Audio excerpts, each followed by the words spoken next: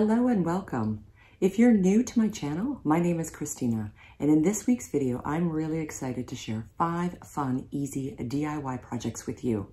I'm going to talk you through all the techniques, including the supplies, so let's head over to project 1.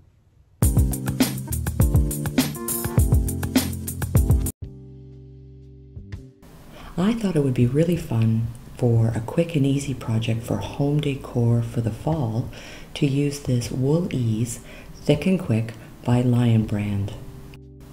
I want to demonstrate how easy this really is. So I'm going to use a crochet hook, and it's just a 10mm size. First thing I'm going to do is make a slip knot, and I'm going to stitch on 35 stitches.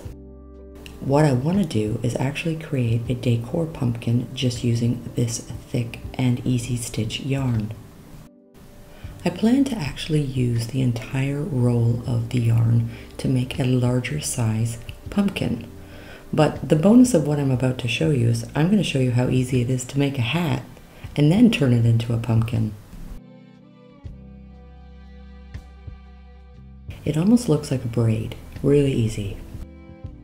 Next step will be to make a double crochet. So what I'm going to do is yarn over my crochet hook, go into the second stitch, and what we're making is a double crochet by 3 loops down to 2 loops and remove 2 loops again. Really easy, it's just repetition. You always start with 2 loops on your crochet hook, yarn into your stitch, you'll have 3 stitches on your crochet hook. Then you're going to remove 2 again, then yarn over, start with 2. It's just repeat, that's it. It's so easy. So start with 2, put your crochet hook into your next stitch. Now you have 3 loops, then you're going to remove 2, then you're going to remove 2 again. Simple, easy, quick. This is a perfect way to practice when you just want to make an even square, learning how to crochet, whether it's a single crochet or a double crochet. At the end of your row, really important to add 2 extra stitches. Then what you're going to do is you're going to go into that next stitch, but now it looks like a braid almost at the top because there's 2 bumps. You're going to count that as 1 stitch. So with your crochet hook, you're going to grab the working yarn, remove 2 loops again. Always make sure you yarn over. Again, it looks like 2 stitches, but you're going to count it as 1. Pull the working yarn through with your crochet hook, remove 2 stitches, then remove 2 stitches again, yarn over. Just keep repeating. It's really quick and easy, I promise. It seems like it's a little bit tricky at first, but I guarantee you, once you catch it, you won't want to stop. You can make anything and everything when you want to crochet. I didn't count how many rows I did, I just ended up using the entire skein of yarn.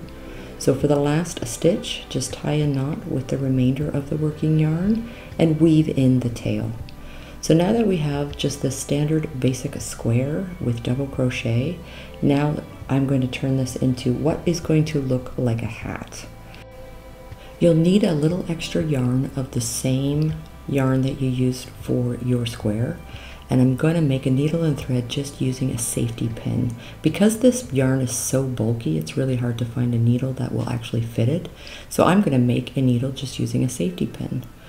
You're going to take the 2 end stitches as you folded it in half, and all you're going to do is cross over the yarn and basically stitch it together. Again, you're just basically weaving the yarn in between each stitch. So you're going to grab the stitch on one side, then grab the stitch on the other side.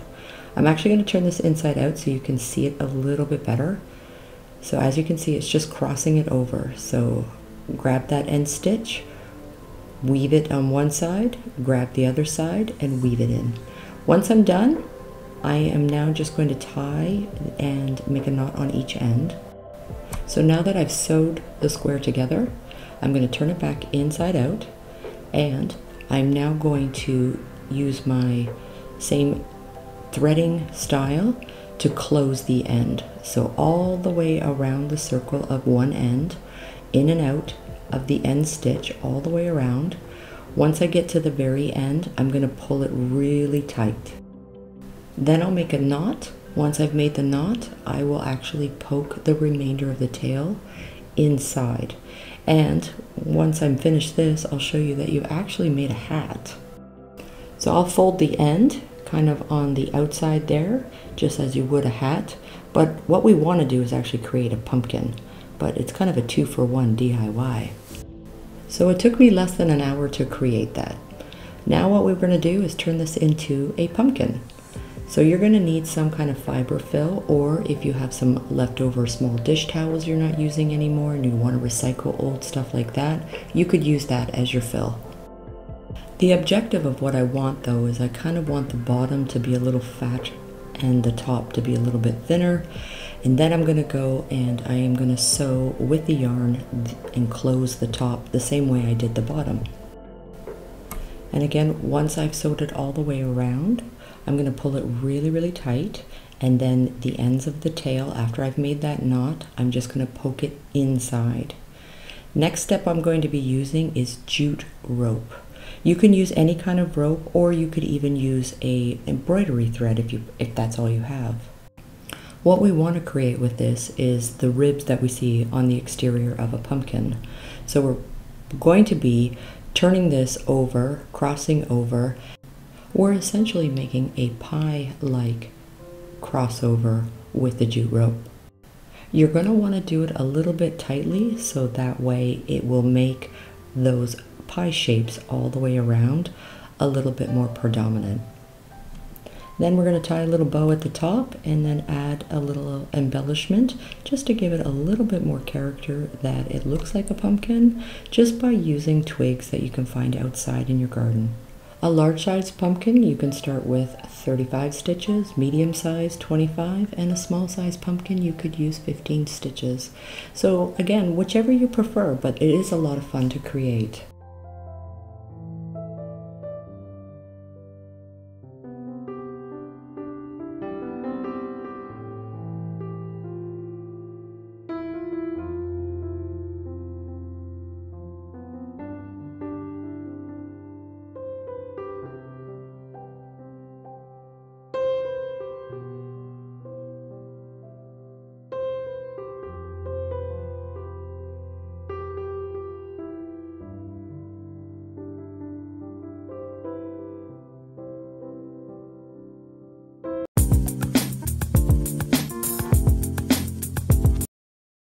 So a friend of mine has found this adorable little desk.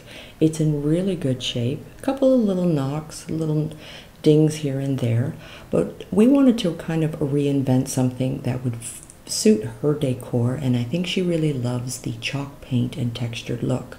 So I thought I would share this project with you, and I'm going to start with a base coat of French linen, and I'm thinking to do some kind of wash, but probably with a texture.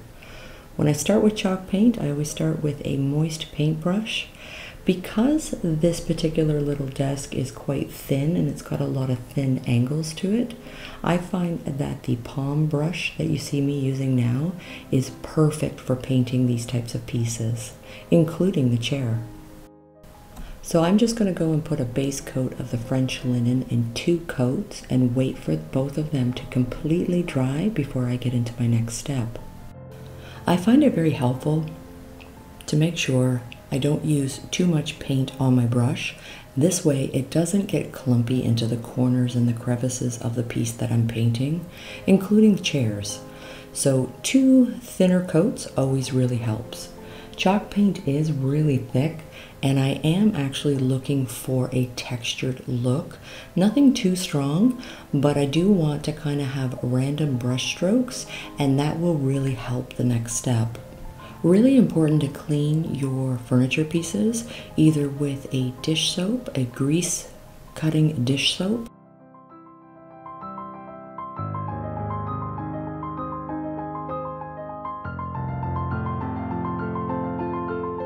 Because chalk paint's a water-based paint, it actually adheres really well.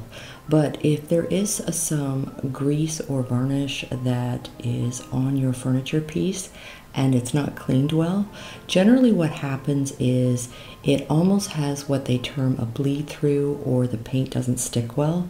So just by giving it a good clean really prevents that. So I'm going to use some shop towels that are moistened, and I made a paint wash in the graphite, which is a really dark gray, kind of a black. And what I want to do is, with my moist towels that I've created, I'm going to put the paint wash over my already dried base coat. But instead of wiping back the paint wash, I want to use the moist towel that I've started to actually just dab the paint wash, and this is actually going to create a beautiful texture. And you can do this a couple of times. I always use a paint wash of 50% paint, 50% water. You can change the paint and water ratio to change the viscosity of your paint wash. So if you want it to be more transparent or you want it to be more predominant. When I do this technique, I normally let my base coat just dry overnight. That way I know it's sound and cured to do this next step, so my paint doesn't pull back. My objective is just to create a very faint texture with this graphite chalk paint wash. But if you want to create even more depth and more texture, wait for this to dry and do the same wash over again. When you're creating a decorative finish using these chalk paints for your furniture, it's all about just having some fun. Just play with it. It's just paint.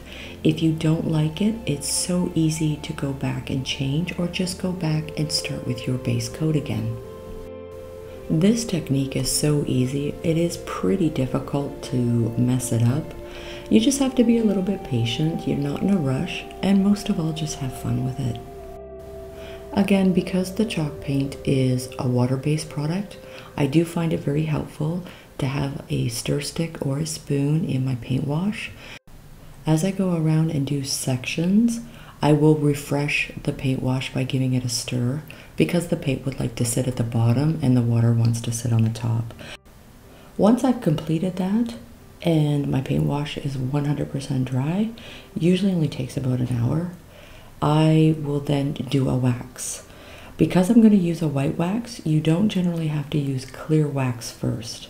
I'm going to apply it with a white wax brush, and then any extra, and to help buff, I'll use a lint-free cloth, just like this shop towel you see me using. You can add as much white wax or as little as you want, but again, treat it almost like a decorative paint. It's just a wax. You're just applying it just like you would a hand cream. So a little bit here, a little bit there. But the nice part is we did create a really nice texture form with the two base coats, then added some texture with the paint wash and the rag.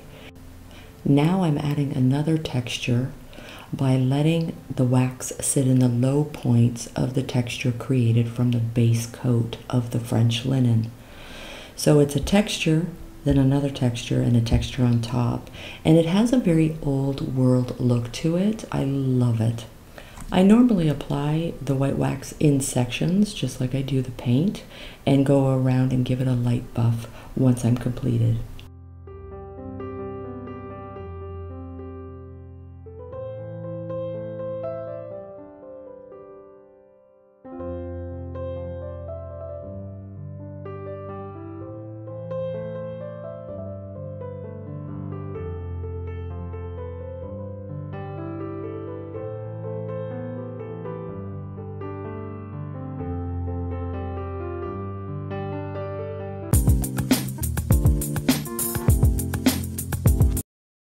I happened to pick up these two plastic pumpkins at the dollar store, and I got them even for 50% off, so I think I paid $5 for each of them.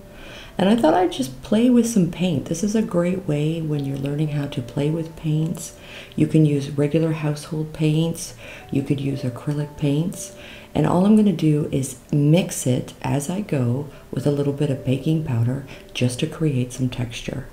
So again, I just want to create some fun, easy fall home decor just with what I already have at home and a little something that I picked up at the dollar store. I wasn't sure how much texture I wanted with the baking powder, so I figured it was a safer way to kind of put them side by side and add them and mix them as I go. And this way I can create a little bit of a dusted effect with the baking powder almost sitting on top of the paint once I've applied my first coat. So I'm using French Linen by Annie Sloan, the chalk paint, and I'm also going to use olive. But like I said, use any paint that you already have. I found this was a great way to play and experiment. So I found I was putting too much texture. I could take it away a little bit by just adding some paint and kind of bringing it down a little bit. Or if I wanted areas where I did want the texture to be thicker, I actually had that leeway. So this is a great way to have overall control over what you want and play with it. This is the fun part, is to play with it. So I just kept going, and now I'm making the mix with the baking powder and the olive, doing the exact same thing I did with the French Linen. Just from my own experience using the baking powder and the paint to create texture, you don't want to use too much baking powder. It will clump up, it will get dry, and it won't actually adhere properly. So that's why I'm kind of demonstrating by putting a little bit of baking powder and paint side by side, and this way you can get a feel for how much you really should, and this will allow you to be able to adhere the paint with the baking powder and get the texture you want. Just to create a little bit of highlight and low light with one solid color with the olive, I'm now just going to take that baking powder and I'm going to put it into the crevices of the pumpkin just to create highlights. And then I'm going to go back and grab a little bit more of the paint, and then this way I can create a little bit more low light where I want onto the pumpkin. Now, because I'm using the chalk paint, it is really thick. So any of the baking powder that's actually sitting on top of the chalk paint, it's thick and rich enough that it won't fall off once everything is dry. But like I mentioned, just play with it, have some fun. If you even want to put 2 different colors onto the pumpkin, by all means, there's absolutely no rules to this. It's all about just playing. And the beauty about this project, it's very inexpensive. You don't need very much paint, and baking powder is really, really cheap. What I decided to do, because the first pumpkin I did was with the French Linen, I found that the baking powder was a little too smoked. It looked funny, and I wanted to kind of make everything a little bit more cohesive. So what I'm going to do is I'm actually going to add in just a touch of the white paint just to make those highlights kind of stand out a little bit more, because the French Linen is such a neutral base. Again, all I'm doing is just having fun and playing around with it until I like it. I found as I was going that I was trying to come up with a kind of a technique, and I guess I would really kind of sum this up to be a little bit of a patina technique for fall decor. So whether it is with pumpkins or other types of thrift finds you have, this is a great painting technique with not a lot of rules to it. This type of texture and the mix will pretty much adhere to almost anything: glass, ceramic, metal, and as you can see, even plastic. My cat Dimitri loves to sit inside anything: boxes, suitcases, drawers, and as you can see, even bowls.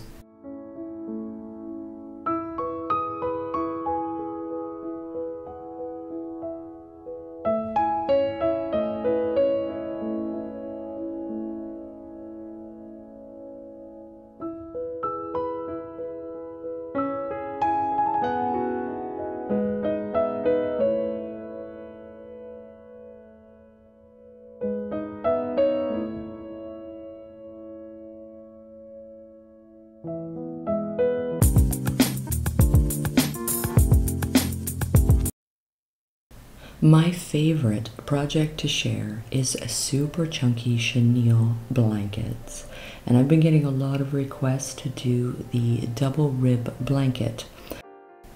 So I used 6 balls of the Bernat chunky big blanket yarn.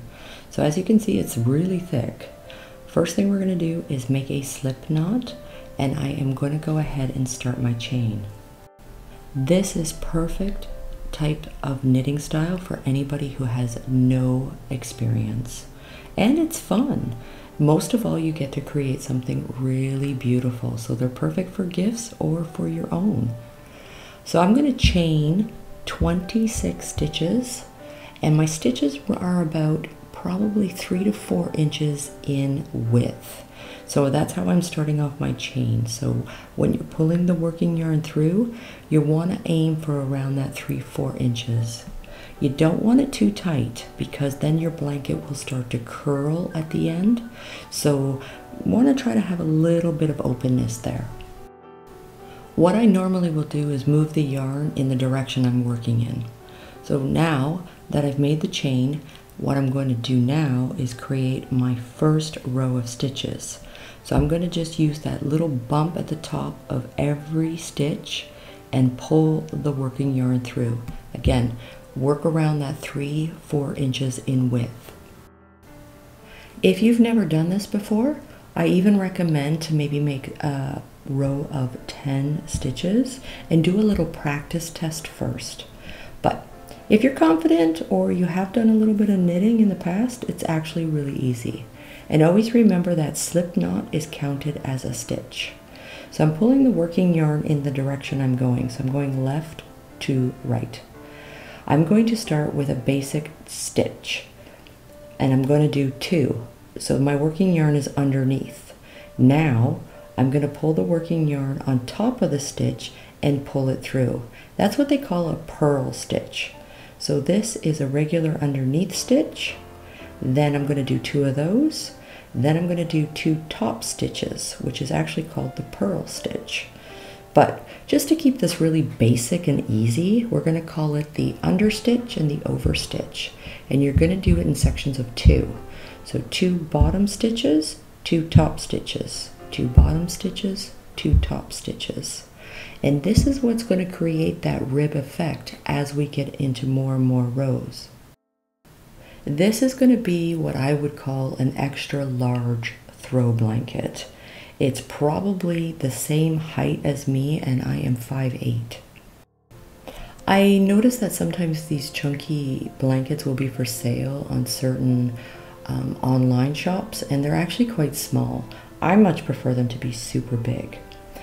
So again, remember, no matter which way you're coming, from left to right or right to left with your working yarn, your stitch pattern's always the same. You're going to have 2 top stitches, 2 bottom stitches, 2 top stitches, 2 bottom stitches. So one is the underneath stitch, which is a regular standard stitch, and then the top stitch is actually a purl stitch. But again, for beginner purposes, let's just keep it basic. So this whole blanket, using all 6 balls of the chunky chenille yarn, took me 2.5 hours to make this entire blanket. That's how fast this will stitch up. So it's quick and easy, but most of all, it's beautiful. There's nothing more to the pattern other than 2 lower stitches, so the working yarn comes underneath the stitch, and 2 on upper stitches, so on top of the stitch. So it's just by watching what I'm doing, that's all it is 2 and 2, 2 and 2. And as you can start to see now, you can see how there is a raised area and a kind of a concaved area. So this is what they call the double rib effect. A super fun and super easy pattern to follow, and it does look really beautiful. If you want to just do a smaller version blanket, then I would suggest maybe 3 or 4 balls of this yarn and maybe start out with 15 stitches to cast on. So for this tutorial, I'm actually just making you a sample because the blanket's so big, I wanted everything to fit in the camera. So I'll show you how to hide the tails when you're done, but I do want to show you how to cast off. So you're going to be working as if you're working on a row, but what you're going to do is you're going to grab 2 stitches, pull the working yarn through, then you'll have 1 stitch. Pick up another stitch, pull the working yarn through both stitches, then you'll have 1 stitch. And what you're doing is basically removing a stitch and moving forward. But the beautiful part is that all the way around your blanket, it will match. So that's the other thing to quickly mention is you want that underneath stitch as your last stitch on both ends of your blanket, because that's what's created to begin with, and that's how we're casting off. Once you're done casting off, you're going to have one stitch left. Pull the working yarn through, and you're basically going to tie a knot, and you're going to weave the rest of the tail, and you're done.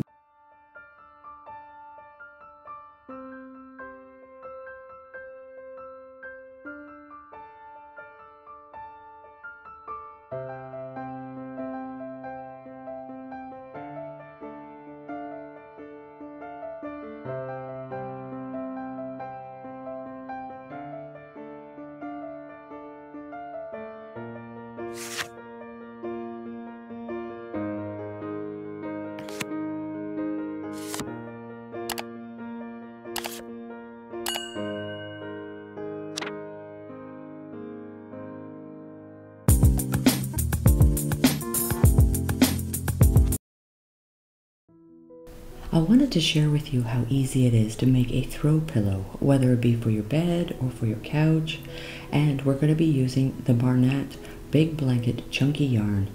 This time I want to show you how easy it is to create the seed stitch.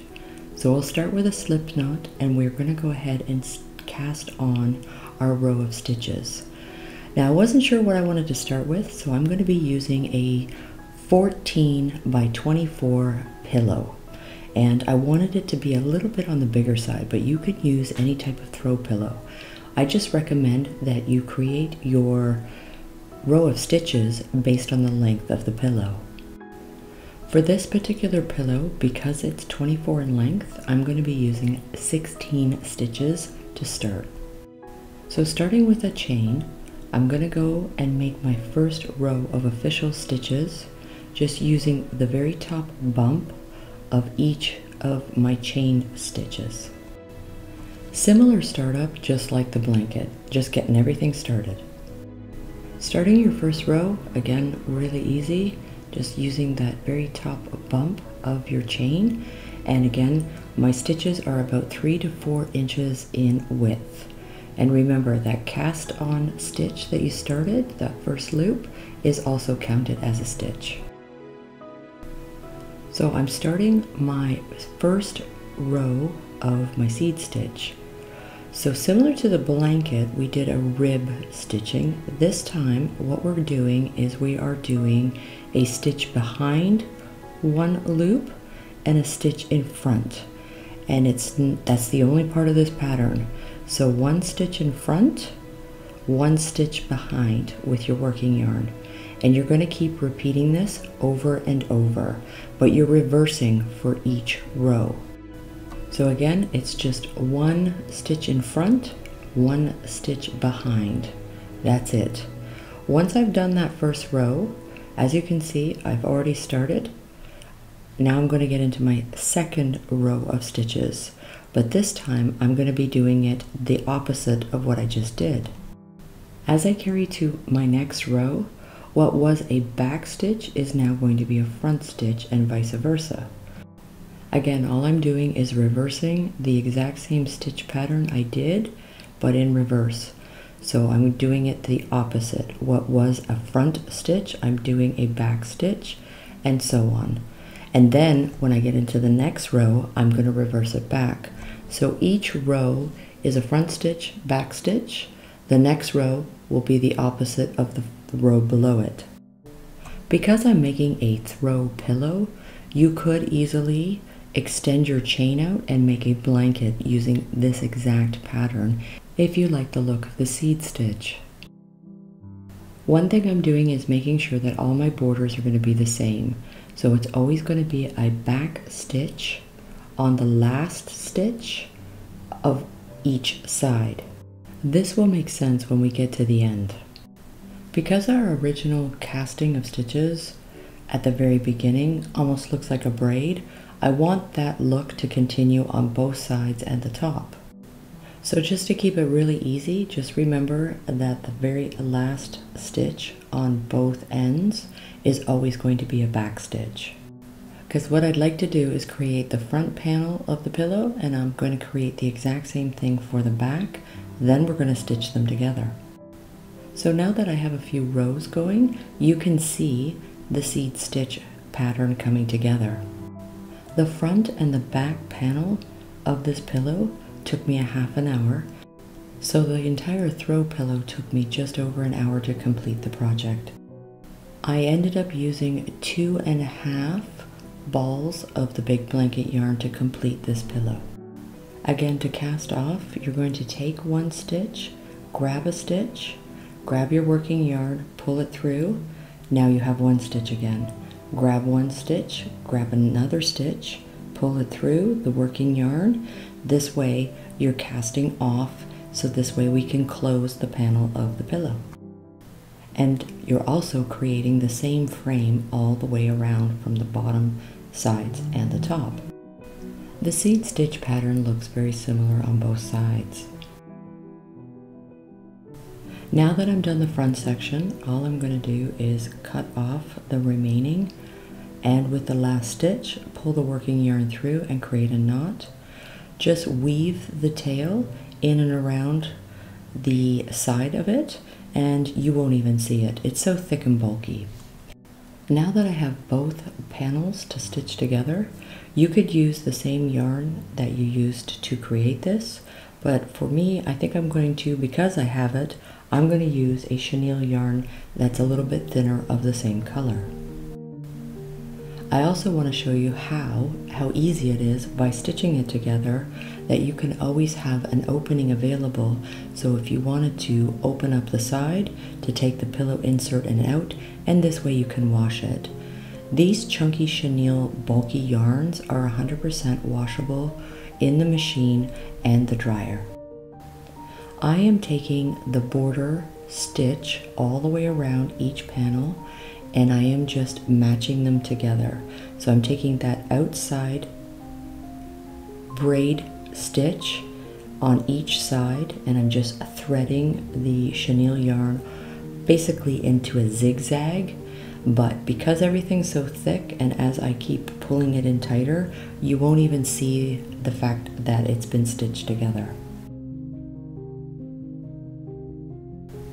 Going into the corners, just as easy as going along the actual panel. You're just going to take that inside of the border stitch on both sides and just carry on, just going around and then down to the side. I really love the seed stitch pattern. It has a unique texture, and to be able to demonstrate this just using an off-white yarn really shows you the definition of this particular pattern. So again, you can make a blanket, you can make a smaller throw. It is a lot of fun to work with this super chunky chenille yarn. There's so many beautiful things you can create for around your home, and it creates such a warmth and depth as well as beautiful textures. There are 20 to 30 different colors available in the Barnett Big Blanket Chunky yarn, and I will leave in my description box below other chunky yarns that are available on Amazon. You can find this super chunky yarn available at the Hobby Lobby in the US, and as well as Michael's, both in the US and in Canada. Once I finish threading everything, I'm just going to tie a small little bow, and then I'm going to tuck it into the corner, and this way I can open it to wash anytime.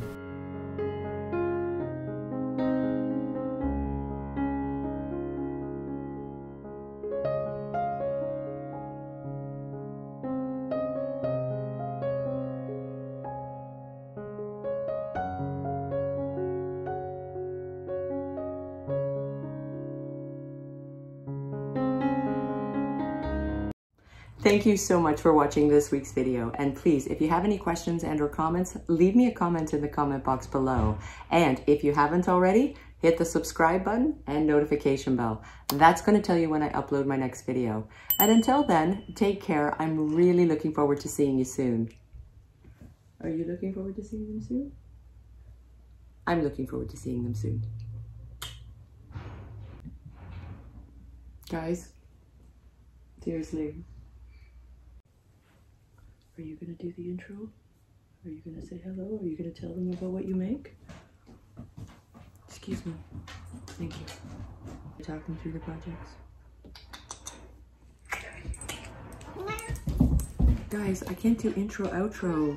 I know. We can't have arguments. No, this is not a good time for arguments. Okay, everybody get along. It's all good. Do you want a cookie? Is that what you want? You want a cookie? Guys, come on. It's intro, outro. Are you gonna say it? Are you gonna say it? Okay, nobody wants to see that end of you.